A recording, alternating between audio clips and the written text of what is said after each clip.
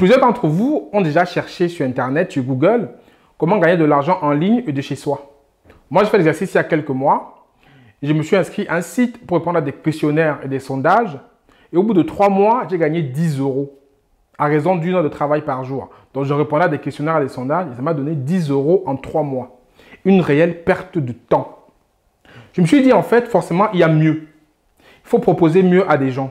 Et surtout, il faut proposer, en fait, si on veut travailler en ligne de chez soi, il faut proposer en fait des métiers à haute valeur ajoutée pour les clients, pour le marché, pour les gens qu'on vise. Donc, dans cette vidéo, je vais te dévoiler 7 métiers à haute valeur ajoutée que tu peux faire de chez toi, en ligne. Que tu sois un salarié, ça pourrait être une activité à temps complémentaire pour te permettre de te générer un complément de revenus. Ou que tu veux le faire à plein temps pour que ça devienne un métier principal pour te rapporter aussi beaucoup d'argent. Donc, c'est valable pour les deux catégories de personnes. Ceux qui sont salariés, qui cherchent un complément de revenus peuvent faire ces métiers-là. Et ceux qui n'ont pas de métier ou qui cherchent un métier à faire à temps plein en ligne peuvent aussi faire ce métier-là depuis chez eux.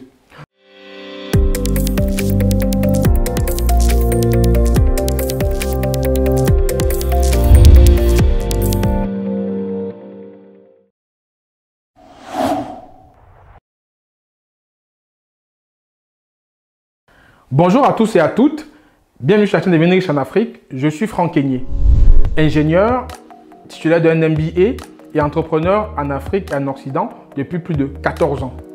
Dans cette chaîne, je te parle d'entrepreneuriat, d'investissement, d'opportunités d'affaires. Je dévoile aussi des secrets, des méthodes, des outils et toute une palette de compétences dont tu as besoin pour te lancer dans ta carrière entrepreneuriale et réussir. Tout cela vient de mon expérience sur le terrain. Si tes thèmes t'intéressent, je t'invite à faire 3 choses. Premièrement, abonne-toi à la chaîne. Deuxièmement, active la cloche de notification pour ne louper aucune vidéo qu'on va publier ici. Et troisièmement, télécharge le e-book gratuit que je t'offre, qui est un e-book en fait qui te donne les 10 secrets d'entrepreneurs qui réussissent. Donc, c'est un e-book qui vient d'une expérience sur terrain, qui sont des conseils vraiment, des secrets vraiment concrets. Et le fait en fait de les appliquer te permettra à toi aussi de réussir dans ta carrière entrepreneuriale. Tu peux télécharger dès maintenant, c'est gratuit, c'est pour toi, c'est un cadeau. Le premier métier en fait, c'est la transcription. C'est quoi la transcription en fait? Déjà, pourquoi la transcription? Il y a plusieurs personnes qui ont des contenus vocaux, que ce soit des personnes qui ont des chaînes YouTube, qui ont des médias sociaux en fait, là où ils sont en train de parler, comme moi j'ai ma chaîne YouTube, ou des personnes qui ont des podcasts, ou même des personnes qui veulent en fait écrire leurs bouquins ou qui écrivent les bouquins pour des personnes qui ont besoin en fait des compétences, des gens qui vont écouter ce qui est vocal et le transcrire de façon écrite sur un papier. Donc en fait, c'est-à-dire on prend le contenu vocal, on l'écoute et on le retranscrit en tapant sur un ordinateur ou manuellement sur un papier qu'on le redonne après. Donc ça, c'est le problème que tu vas résoudre. Donc tu vas permettre à ces personnes-là de transcrire leurs paroles vocales en écrit. Si tu le fais sur ordinateur, tu as besoin d'un ordinateur bien entendu, tu as besoin d'un casque pour écouter et tu as besoin d'un logiciel de saisie. C'est tout ce que tu as besoin pour démarrer et ce n'est pas grand-chose pour démarrer une activité. En termes de compétences, tu as besoin de quoi comme compétences? Tu as besoin d'être organisé parce qu'il faut savoir écouter et pouvoir retranscrire finalement ce qu'on a écouté. Il faut avoir des qualités rédactionnelles parce que forcément, il faut que tu écrives correctement ce que tu as entendu. Et il faut surtout aussi avoir une écoute attentive pour ne pas louper ce qu'on a dit dans la vidéo. Donc, c'est un peu de la minutie. Voilà les compétences dont tu as besoin. En termes de marché, ton marché, en fait, comme j'ai dit au début, c'est tout le monde qui veut traduire un contenu vocal en écrit. Ça peut être ceux qui ont des chaînes YouTube, ça peut être ceux qui ont des blogs, ça peut être des personnes qui veulent écrire leurs bouquins et qui envoient des voices pour qu'on puisse écouter et écrire. En fait, le marché est assez large et c'est un métier qui est vraiment très intéressant. En termes de gains, tu peux gagner entre 15 et 25 € par heure en faisant ce métier-là. C'est un métier qui est vraiment un métier d'avenir que je t'invite à considérer, que tu sois en Afrique ou en Occident, il y a le marché pour ce type de métier. Le deuxième métier en fait que je te proposais en liaison avec le premier en fait, ça va de pair mais ce n'est pas pour le même objectif, c'est la traduction. C'est devenir traducteur. Donc pourquoi des traducteurs? Le traducteur en fait c'est pour une personne qui a un produit et qui cherche à cibler un autre marché qui ne parle pas le même langage que lui. Ça peut être quelqu'un qui a une chaîne YouTube qui a un média social, qui veut cibler une autre population qui ne parle pas le langage qu'il parle dans son média. On peut être quelqu'un qui a un média en français, qui veut cibler un marché chinois ou un marché anglo-saxon, un marché espagnol. Là, on a besoin d'un traducteur pour pouvoir traduire ce contenu-là pour cibler ce marché. Il peut travailler avec un transcripteur ou il peut travailler tout seul pour pouvoir traduire les contenus de ces personnes-là pour qu'elles permettent de cibler un autre marché. Ça, c'est la traduction. Maintenant, qu'est-ce que tu fais en tant que traducteur? En tant que traducteur, en fait, tu récupères les contenus des gens, que ce soit des contenus vocaux, des contenus écrits, que tu traduis à une langue dans laquelle tu es compétent et tu remets à la personne. Ton travail sera de récupérer des contenus et de les traduire à une autre langue. En termes de compétences, il faut juste que tu sois au moins bilingue, donc que tu maîtrises ta langue maternelle, une seconde langue, pour pouvoir en fait te permettre de traduire justement le contenu dans la langue cible. Tu maîtrises plusieurs langues encore, c'est mieux parce que tu auras forcément plus de personnes que tu pourras viser. Donc ça, c'est la première compétence que tu as besoin, c'est être au moins bilingue. Deuxième compétence que tu as besoin, c'est d'être organisé, parce que là, c'est pareil. Si c'est que tu es désorganisé, tu ne sauras peut-être pas où tu t'es arrêté, où tu vas reprendre, et tu ne pourras pas facilement traduire efficacement les contenus que tu auras. Troisième compétence, en fait, c'est d'avoir une bonne capacité grammaticale, c'est-à-dire pouvoir bien maîtriser la grammaire de la langue cible dans laquelle tu vas traduire le contenu. La dernière capacité aussi, c'est de bien savoir rédiger, parce que si tu rédiges mal, forcément, tu auras beaucoup de fautes. Et ce ne sera pas évident pour celui qui t'a donné le boulot. Ton marché est grand et vaste, en fait. Ton marché part de celui qui a un média social qui veut traduire son contenu. Ça part même du particulier qui est peut-être postulé dans une ambassade et qui en demande de traduire les documents en langue de l'ambassade. Ça, c'est aussi une cible. Ça peut être les entreprises qui veulent traduire des documents en une langue différente parce qu'ils ciblent notre marché. En fait, c'est tout le monde qui veut traduire un contenu dans une langue différente de la langue originale. Tu peux le faire de n'importe quel pays, que tu sois en Afrique ou en Occident. C'est un métier qui marche très bien. En termes de gains maintenant, tu peux gagner entre 10 et 25 € suivant la spécificité de la langue que tu traduis. Peut-être que tu es bilingue en anglais qui est assez courant, bon forcément les tarifs ne seront pas assez élevés, mais si peut-être tu fais des langues assez spécifiques où les besoins sont rares, forcément ton tarif sera aussi plus élevé. Donc c'est la loi de l'offre et la demande. Plus ton offre sera rare, plus ton prix sera élevé. Donc voilà comment tu peux gagner ta vie en faisant la traduction. Le troisième métier que je vais te proposer, en fait, c'est un métier qui a ma préférence, qui a l'une de mes préférences, qui est un métier qui est très bien aussi, qui est un métier qui est porteur d'avenir. C'est en fait de devenir monteur vidéo. Le montage vidéo, pourquoi? Aujourd'hui, en fait, la communication devient digitale. Donc, qu'on soit un média social, qu'on soit une entreprise, qu'on soit même un particulier, on a besoin de monter une vidéo qu'on a fait des rushs, c'est-à-dire qu'on a enregistré de façon brute. Pour celui qui est dans les médias sociaux, comme moi par exemple, qui a une chaîne YouTube, je fais des rushs et derrière j'ai besoin d'un monteur qui va les monter, donc assembler tous les bouts de rush pour faire une vidéo assez logique pour qu'on puisse la diffuser sur les médias. Donc ça, c'est déjà une raison pour laquelle on a besoin d'un monteur. Les entreprises ont par exemple des événements qu'ils organisent où ils filment, mais ils ne savent pas forcément monter. Donc ils vont peut-être filmer 4 heures, mais il faut peut-être faire une vidéo de 1 heure. Ça, forcément, il faut récupérer ce contenu-là, le découper et l'assembler pour tenir dans le temps et de pouvoir faire un contenu qui est logique. Donc ça, c'est encore une cible. Après, il y a les particuliers qui font des mariages, des baptêmes et tout type d'événements qui ont besoin aussi qu'on monte leurs vidéos. Donc la cible, en fait, est vraiment très large. En termes de compétences, tu as besoin de te former si tu n'as pas déjà la formation. Des logiciels comme Final Cut ou Premiere Pro, ce sont des logiciels qui sont spécialisés pour ce type de métier. Il existe aussi des logiciels gratuits que tu peux avoir accès pour pouvoir te former et te lancer. À part le logiciel que tu dois maîtriser, il faut aussi que tu sois organisé, minutieux et que tu aies une capacité en fait de bien pouvoir comprendre la logique des vidéos comment te demander tes clients. En termes de gain, tu peux gagner entre 20 et 45 € parce que c'est un métier qui est tellement demandé et plus tu vas être compétent dedans, plus tes tarifs vont augmenter. Parce que c'est un métier qui est un métier entre guillemets de niche et c'est un métier vraiment qui a beaucoup de potentiel et qui peut gagner beaucoup d'argent. Donc tu peux gagner entre 20 et 45 € en tant que monteur vidéo. Ça, c'est un tarif horaire. Le quatrième métier que tu peux faire de chez toi en ligne, c'est devenir graphiste. Pourquoi graphiste en fait? Le graphisme en fait, c'est tout ce qui est lié à l'identité visuelle. Dans la même lignée du montage vidéo, aujourd'hui en fait, toutes les entreprises vont vers le digital. Forcément, ça implique qu'il faut avoir des médias qui sont présentables, qui sont professionnels et qui attirent les clients. Et pour ça, le graphiste a toute sa place. C'est lui qui va faire en fait des logos, des beaux logos, qui va définir une identité graphique, une identité visuelle pour un site internet ou une page média social. Donc vraiment, le besoin est énorme parce que tout le monde qui va vers le digital a besoin d'un graphiste pour que sa présentation, pour que son interface avec l'utilisateur soit attractif. Ça, c'est le rôle du graphiste. Donc, il rend les interfaces attractives avec de beaux graphismes, une belle charte graphique et tout ça. Donc, c'est vraiment quelque chose qui est très important si on veut attirer des personnes via son média social ou son site internet ou même avoir un logo qui est bien. En termes de compétences, il faut maîtriser des logiciels bien sûr qui permettent de faire ce graphisme-là. Le plus connu, c'est Photoshop. Il existe aussi des logiciels qui sont gratuits aussi pour faire du graphisme que tu peux apprendre pour te lancer. Donc ça, c'est aussi facile à faire. Derrière, par contre, la compétence la plus importante, je dirais, pour être graphiste, c'est d'être créatif. Parce que généralement, quand on est graphiste, il faut pouvoir écouter ce que le client a besoin et le retranscrire de façon visuelle. Donc il faut un peu de créativité pour pouvoir projeter les demandes ou la vision du client de façon visuel en fait. Donc, il faut être très créatif si on veut être graphiste. Les marchés cibles, en fait, tu as plusieurs marchés. Hein. Tu as, comme je disais, ceux qui sont sur les médias sociaux qui ont besoin de graphistes. Tu as ceux qui veulent faire leur site internet, que ce soit des entreprises ou des particuliers qui ont besoin de graphistes pour pouvoir mettre en fait l'identité visuelle en place. Donc ça, c'est des personnes qui sont nombreuses. C'est un marché qui est vraiment large. Tu peux te positionner dessus sans difficulté à pouvoir proposer tes services. En termes de gains, c'est entre 20 et 45 euros. Ça, c'est pareil. Plus tu te spécialises dans un domaine, plus ton prix va augmenter. Si tu ne fais que des logos, par exemple, les logos où il y en a beaucoup qui le font, tes prix ne seront pas les mêmes que si tu fais des identités graphiques complètes. Pour toute une charte graphique, tes prix seront différents. Donc, suivant ton positionnement, tu peux avoir entre 20 et 45 euros de l'heure. Donc, tu peux commencer par des logos, par exemple, qui sont faciles à faire pour te générer un peu de cash. Et après, tu vas plus proposer vers des services clés en main.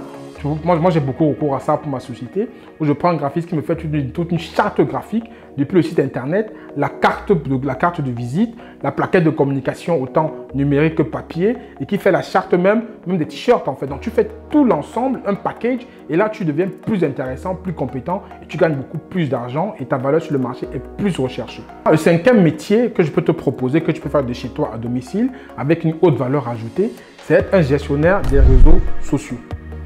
C'est-à-dire, en fait, dans la même lignée que les métiers que j'ai cités avant, c'est-à-dire graphiste et monteur vidéo, toute la communication des entreprises aujourd'hui se digitalise. Donc, les médias traditionnels qu'on avait avant vont certainement disparaître dans les années qui vont venir. Les entreprises communiquaient par la télévision, par les médias papier, mais aujourd'hui, les consommateurs ont changé leur habitude. Tout le monde a un smartphone, tout le monde est sur Internet, sur Facebook et sur les autres médias. Donc, les entreprises vont suivre ce mouvement et commencent déjà à le suivre en digitalisant leur communication. C'est là où tu interviens.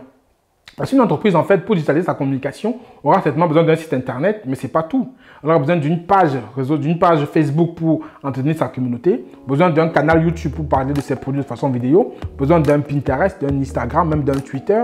En fait, ces entreprises auront besoin de tous ces canaux digitaux, de tous ces médias sociaux pour pouvoir communiquer avec leur communauté. C'est là où tu as toute ta place. Parce que les entreprises n'ont pas forcément les compétences pour pouvoir le faire. Et même si elles l'ont en interne, elles vont pas, comme elles n'ont pas besoin de ça à plein temps, elles vont devoir forcément externaliser pour que les personnes le fassent de façon partielle, donc à temps partiel. C'est là où toi, tu as vraiment toute ta place parce que tu te positionnes dessus et le marché est énorme. Donc, toutes ces entreprises qui vont se digitaliser auront besoin de quelqu'un pour gérer leur plateforme sociale, dans leurs réseaux sociaux. Ce que je m'attends que gestion des médias sociaux, suivant la plateforme sur laquelle tu vas intervenir, tu peux faire plusieurs plateformes. Tu peux travailler sur Facebook, sur YouTube, sur Instagram, sur Pinterest, sur Twitter, peu importe là où tu travailles, mais ton rôle va être en fait de gérer les contenus.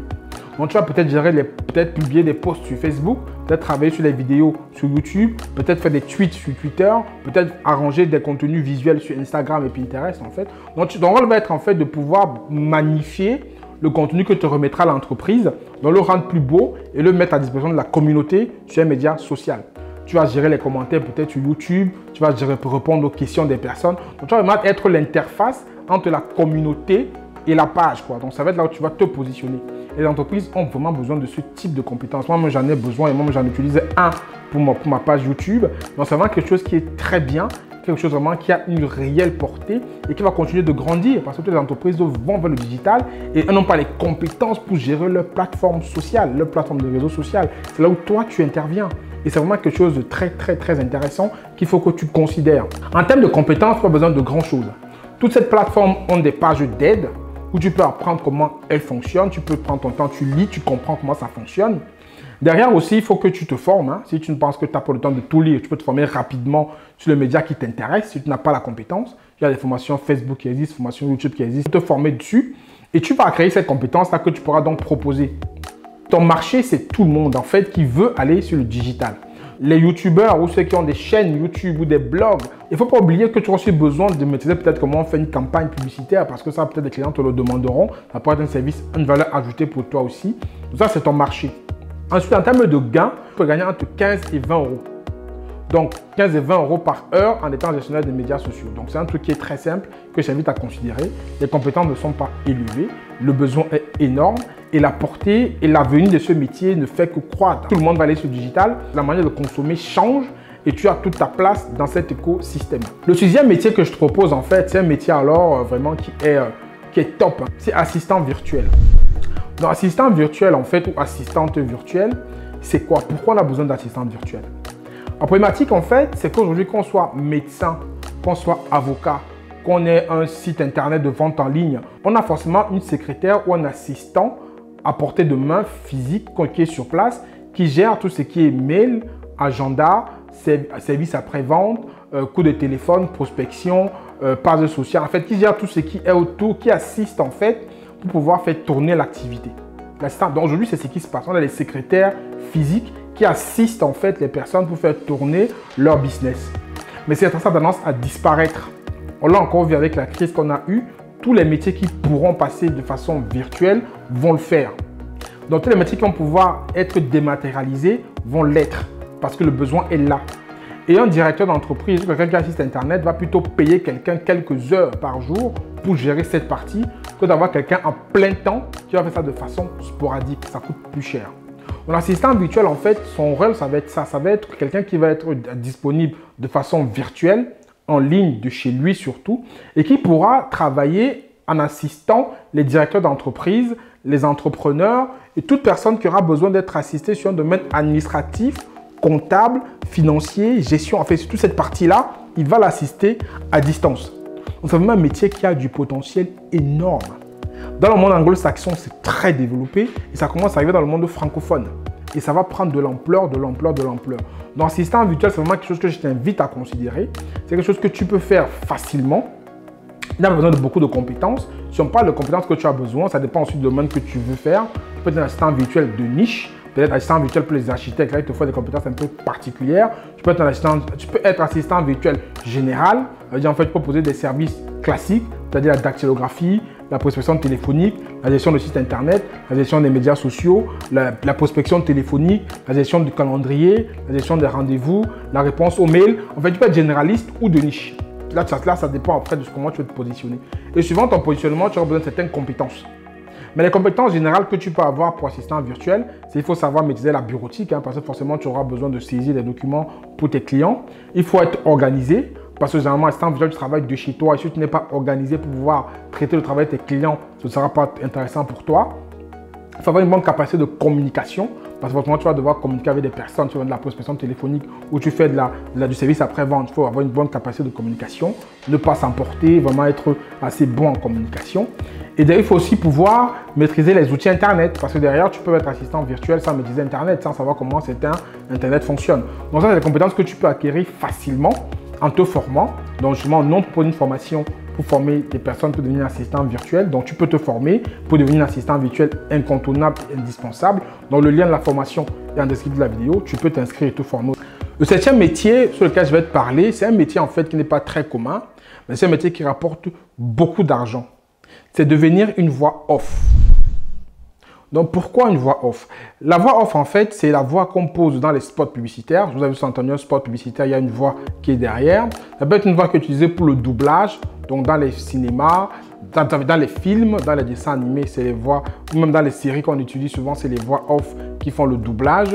Et aussi, souvent, c'est utilisé pour faire les speakers, en fait. Donc, dans les stars de partout, on peut utiliser des voix pour faire du speaker. Donc, c'est vraiment quelque chose qui est posé pour annoncer quelque chose dans un contenu. Donc, c'est ça la voix off. Donc, c'est la voix qu'on pose dans un contenu pour magnifier le message et le rendre plaisant à l'écoute. C'est vraiment quelque chose de très spécifique, mais qui rapporte beaucoup d'argent. De quoi as-tu besoin comme compétence pour devenir une voix off? Comme compétence, tu as besoin d'avoir un potentiel vocal, bien entendu, d'avoir une voix qui porte, une voix qui parle, une voix qui est plaisante à écouter. Ça, c'est un premier potentiel. Et deuxièmement, en fait, tu as besoin de savoir magnifier les messages qu'on te donne. Parce que ton client te donnera un contenu, ce sera à toi de le magnifier pour le rendre plaisant à l'écoute. Ça, c'est une deuxième compétence que tu dois avoir. Et troisième compétence que tu dois avoir, c'est la minutie. Parce que quand le client te donne un message, il ne faut pas que tu oublies des mots, il ne faut pas que tu transformes ce qu'il t'a donné. Donc, c'est assez minutieux. Donc, ça, c'est les trois compétences particulières que tu as besoin. Et pour travailler, tu n'as besoin que d'un casque pour pouvoir écouter, d'un micro pour enregistrer. Et c'est tout, pas besoin de grand chose, d'un ordinateur bien entendu. Mais tu peux aussi te former, je pense que les formations existent pour devenir voix off. Donc c'est un métier vraiment qui est très bien d'avenir et qui rapporte beaucoup d'argent.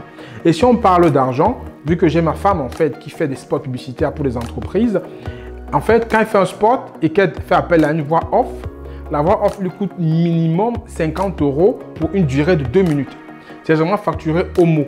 Donc par prestation, tu peux viser entre 50 voire même 100 € pour peut-être 3 à 5 minutes de prestation, quoi. Donc, c'est vraiment quelque chose où tu as peu de temps de travail, mais qu'on ramène ce que tu gagnes par rapport à ton temps de travail, c'est un métier qui est extrêmement rentable.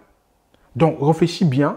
Si tu as une voix qui porte, une bonne voix, comme on dit, si tu sais magnifier un message, réfléchis à ce métier qui est la voix off. Il y en a très peu sur le marché parce que ce n'est pas encore très connu, mais c'est très demandé dans le cinéma, dans la publicité, et même pour les événements, c'est demandé un peu partout. Donc, réfléchis à ce métier que je te propose, qui est la voix off, qui est vraiment quelque chose de très intéressant et qui peut vraiment te rapporter beaucoup d'argent. C'est celui qui propose le meilleur ratio temps passé, revenu, parmi les 7 que je t'ai présentés. Nous arrivons au bout de cette vidéo où je t'ai présenté les 7 métiers que tu peux faire de chez toi, en ligne, sans grand chose. Donc, tu peux le faire en étant salarié ou à temps plein si tu veux te lancer sur une carrière dans le digital ou tu veux une carrière en ligne. Donc, je t'invite à considérer ces 7 métiers-là, à voir celui que tu veux faire. Et si tu souhaites que je t'accompagne pour pouvoir déployer un de ces métiers, je suis à ta disposition. Donc, tu peux réserver une séance de travail avec moi en cliquant sur le lien descriptif qui est en bas de la vidéo. On parlera de ton projet. On essaiera de le mettre ensemble à 2. Je vais t'accompagner en fait pour que tu puisses te lancer. Donc, c'est autant valable que tu sois salarié qui recherche un travail complémentaire pour pouvoir augmenter tes revenus ou que tu souhaites te lancer à temps plein dans une carrière dans un de ces métiers que j'ai cités dans la vidéo. Dans la vidéo, je t'invite à la partager au plus grand nombre parce qu'elle peut forcément impacter et peut-être changer la destinée de certaines personnes. Donc, je t'invite à la partager, de la diffuser, qu'elle soit écoutée par le plus grand nombre de personnes parce que je pense qu'il y a des personnes qui recherchent vraiment des activités qui peuvent leur ramener un complément de revenus ou qui peuvent aussi en faire un métier à temps plein. Je te dis à très bientôt dans une prochaine vidéo. Prends soin de toi et ciao, ciao.